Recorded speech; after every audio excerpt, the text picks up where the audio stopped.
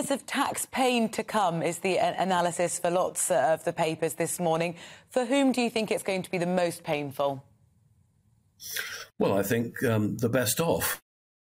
Now, of course, the government has said that it wants those that are, pretty well off in society to bear much of the burden, and you could argue that that's fair enough.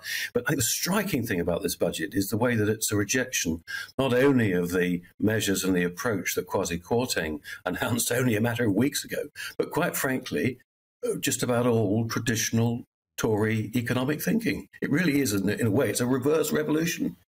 Have they swung too far the other way? The OBR, Office for Budget Responsibility, saying we are in recession at the moment, likely to be next year, maybe 1.4% contraction in the economy rather than any growth.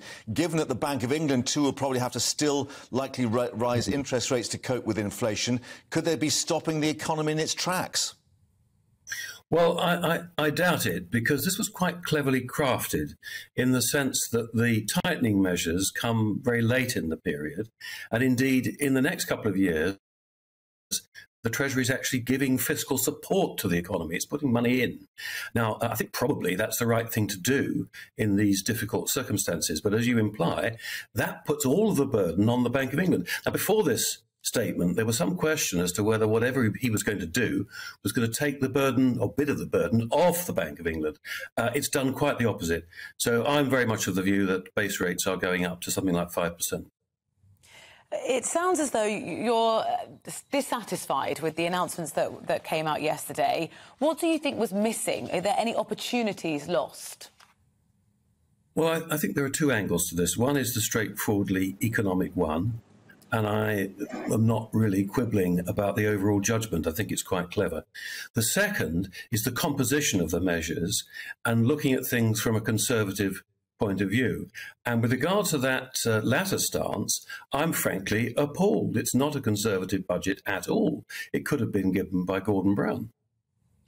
But was it perhaps designed as an emergency measure to try and reassure the markets, and going back to what they call Treasury orthodoxy, don't, scare the horses once again, and that maybe come next spring for another budget proper, we'll see more Tory measures once they assess what this has done to the economy? Well, I guess that's possible, but I don't really think it's very likely. The fact of the matter is the markets are now back on side. They were back on side apparently before the statement. And the markets aren't really that much bothered about the balance between spending cuts and tax rises. They're bothered about the overall level of debt and borrowing. That's the straightforward economic judgment. What I'm interested in is the distribution, the things that the markets aren't interested in, the distribution of the measures between spending cuts and tax rises. And you're right, if things improve, it's possible that the Chancellor can announce some tax cuts. But his priorities seem to be so clearly in favour of spending, as and when the pressure eases and it looks as though the fiscal numbers are going to be better. I think if you were a betting man, you'd have to say that this government would spend that money on more public spending.